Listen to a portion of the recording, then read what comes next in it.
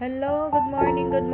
Welcome to my channel, Mori Pidel Part 2. And sa hindi ko pa mag-umpisa ng pagluto, shout out din sa team Corona. Mega love shout out sa inyong lahat dyan.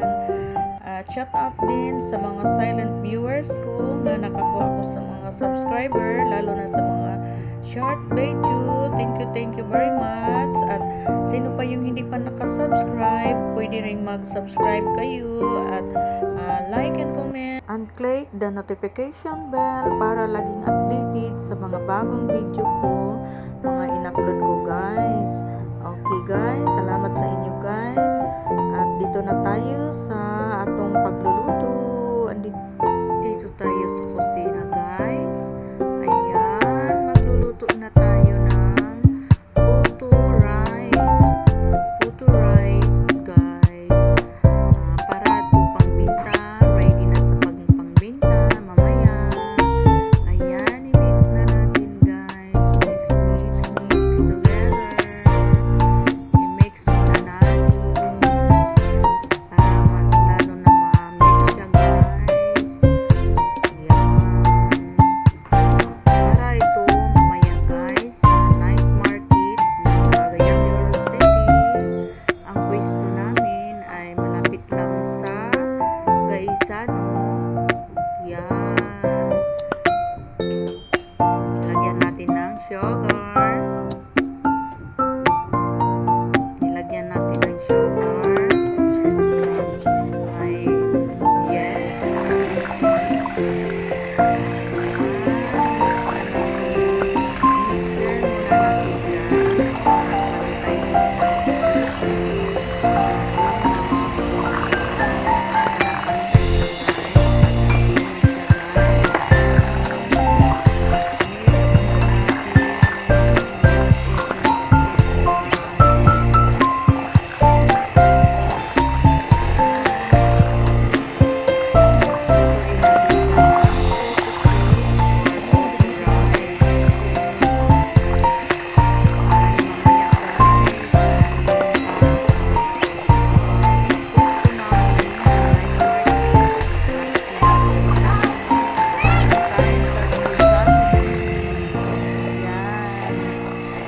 Sana ng Cagayan de Oro. Kasi guys, may gusto kami doon sa beside sa Gaisano guys. At ang anak ko ang president doon. Ayan. Yung iba guys, kasi guys, yung iba i-blender namin guys. Blender muna natin ang iba. Pagiling sa bigas, inayag namin at mayroon pang mga bugol-bugol guys, hindi pa masyado napino siya pagiling. Ayan, nandito na, i-mix pa natin guys para mas lalo na mapino siya guys, mag-mix yun siya para ma-mix guys, bago natin lutuin.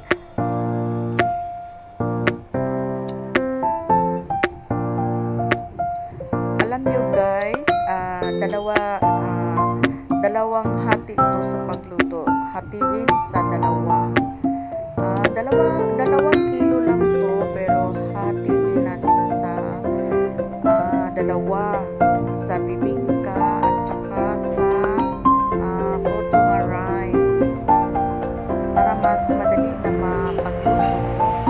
Kasi pare-pareho naman sila ang timplada, mga ingredients, halos kapare-pareho lang sa bibingka. Tingnan natin mamaya guys kung ano ang result sa bibingka natin at sa puto.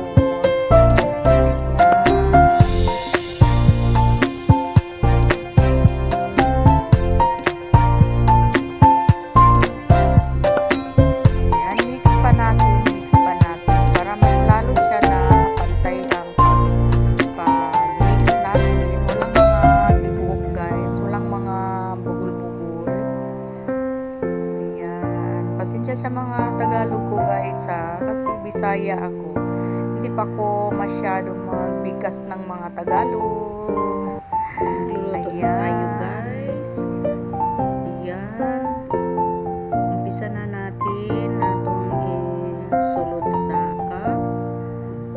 Ayan, para mag-umpisa na tayo sa pagluto ng puto guys. Ayan. Ayan guys. 2 kilo lang yan. Hahatiin lang sa bibingka at saka puto rice. Kumbaga 1 kilo lang sa bibingka at 1 kilo sa puto rice. Ayan guys, nilagay na natin guys sa steamer para ready na siya sa pagluluto. Steam na natin guys.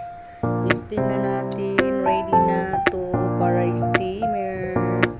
Ayan, mga maliit lang yung mga cup namin guys, kasi baratong barato lang, mura lang ang pagbinta namin. Isang cup is 50 lang, 6 pieces 50 pesos. Ayan, magluto na tayo guys, ready na sa pag-steamer. Ayan guys, kailangan nga ma-cool siya lahat sa paglagay sa steamer para hindi magansi sa pagluluto.